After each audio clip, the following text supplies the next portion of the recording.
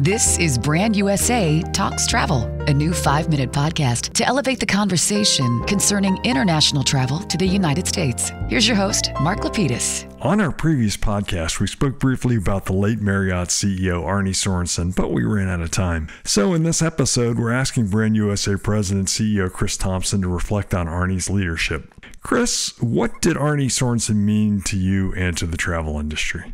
Well, as you often tell me, we have 5 minutes for a podcast. I think I could go on talking for 5 hours, but let's try to keep it short and to the point. All I can say, and I'll start by saying, there's a reason why he was the first person without the Marriott surname to run Marriott. I always talk about the institution of a CEO with any organization. There's certain responsibilities and certain ways people look at it. So he fulfilled that in every way possible. But then in every way, he manifested what that meant for Marriott and what that meant for Marriott in the business world. He was iconic, and one of those CEOs that was just respected, one that was courageous, and one that wasn't afraid to inform decisions in ways they need to be informed. If you look at the growth of Marriott under his tenure, and actually his fingerprints were on it before then, because I think he came in as merger and acquisitions guy and then worked his way up to be the CEO. His fingerprints are all over where Marriott is today. Arne was one of the best extemporaneous speakers I think I've ever seen. He just had an unbelievable quality when it came to connecting with people. And I think all of his fellow board members would be able to attest to this. And he did it time after time after time.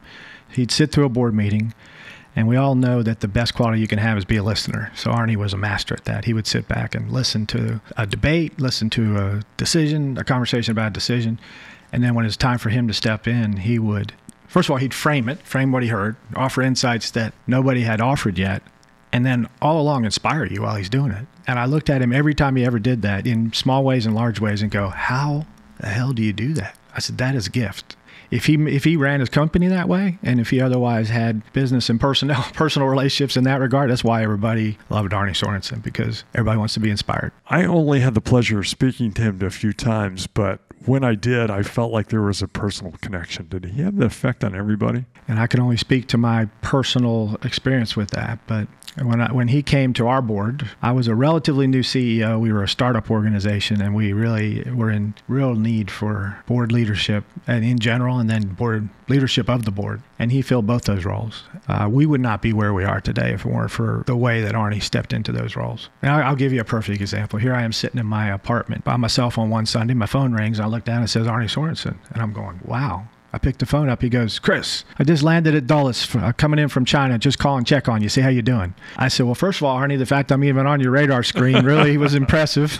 And I said, but I'm good right now. But it's nice to know that if I need you, that you'd be there. And that's just the way he was. As chair, I would say I need some check-ins. And he said, as long as you come to campus up in Bethesda, he said, I'll give you all the time I can give you. And I'd go up, and invariably we'd sit down over breakfast for an hour. So a guy that's running the largest hospitality company in the world, for him to be that committed, that dedicated. I remember the first time I met him as the chair. It was at a U.S. Travel Board meeting. He walked up and he introduced himself. He said, Chris, I just want to introduce myself. I'm Arne Sorenson. I said, yeah, Arne, I know you.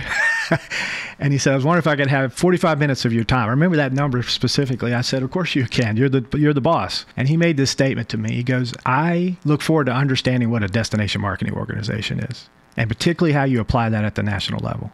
But here's what I'll tell you, my first thought. He said, we could spend $100 or we could spend $100 million. But if we don't let the world know they're welcome, we're wasting our money.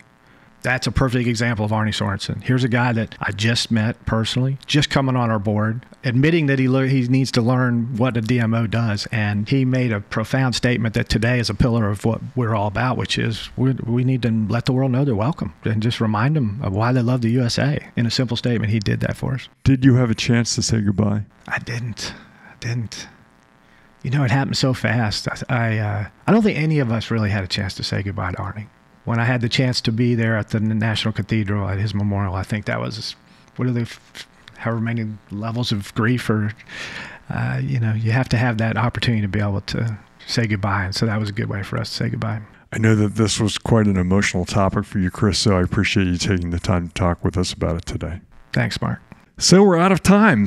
5 minutes goes by quickly. We hope you'll subscribe to this new podcast, and when you do so, you'll get a notification each time a new episode is released. We are on Spotify, Apple Podcasts, Stitcher, Pandora, and wherever else you get your podcasts. I'm Mark Lapidus. Thanks for listening.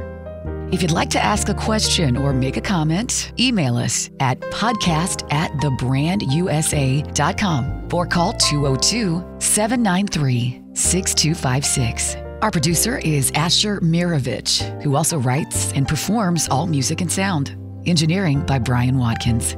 Be sure and let your friends in the travel industry know about this podcast.